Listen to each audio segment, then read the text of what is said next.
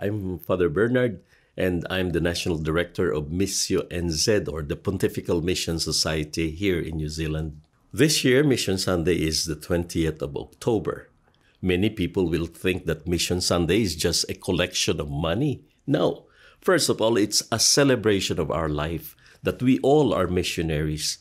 We give out gifts for the mission so that although we could not go to other places, we could support our work there. The construction of a church that's supposed to be 10 years, it becomes 2 or 3 years. Then it serves the purpose to help really the people gather better in the community.